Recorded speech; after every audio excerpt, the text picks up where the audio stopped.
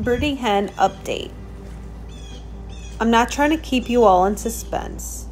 Temperatures have been cooler and I tried to move the 3 broody hens to the shed and it was an epic failure. They didn't want to sit, they were very confused, so I put them back and took the excess eggs and threw them in the incubator.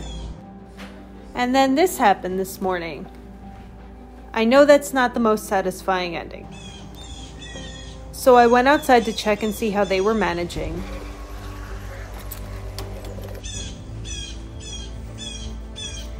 And they're all doing great.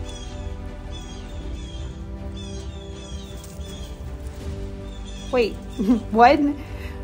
We came out and there is a baby here. And they are super fast. She's still super protective and a great mama so far. Super huge thankful for all that have been following along and offering your support. We're grateful for this little Quaily community.